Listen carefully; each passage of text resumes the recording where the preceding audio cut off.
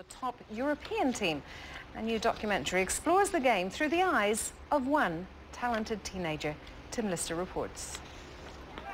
On the streets of Luanda, a scrap of land in Accra, the slums of Nairobi, boys dream of using their feet to escape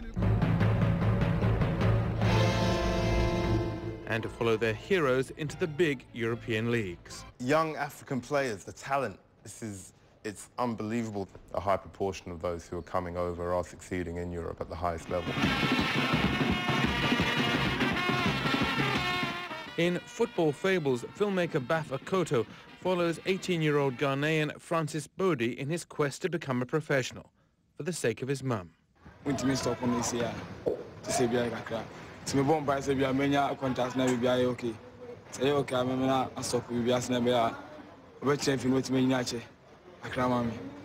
For Francis' manager, he's a big investment. You have to pay everybody, and even I don't mind even footing all those bills. Ultimately, you know, he's doing all this and investing in him financially, emotionally, everything, looking for that payoff. There's no doubting the passion for football in Ghana and across Africa, but the support and the talent is yet to be matched by organisation. One of Ghana's greatest, Abedi Pele Ayo, now runs an academy in Accra. We are blessed with abundant talent in our continent, not only in Ghana, but the development program and the funds are what is, not there.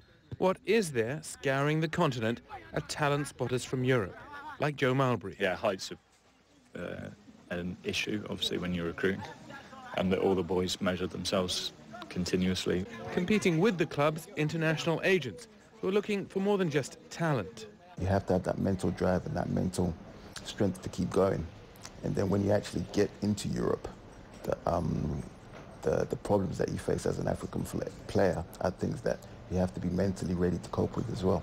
Culturally, the challenges are, they're pretty intense. If you've never left West Africa, if you haven't left Accra, and you suddenly find yourself in the middle of a snowy playing field. After making Ghana's under-17 team, Francis is good enough to get a trial in England. I'm first choice. So when you're club, we say England, it's a football. So we are football, but it's England, no football. To ultimate ball, football, carry on things within about 2 years, 3 years, we are very okay. And many who watch the game say that ultimately Africa will benefit from exporting its best. An African country will lift the World Cup. I think it's just a matter of time because they're getting better and better and better. Tim Lister, CNN, Atlanta.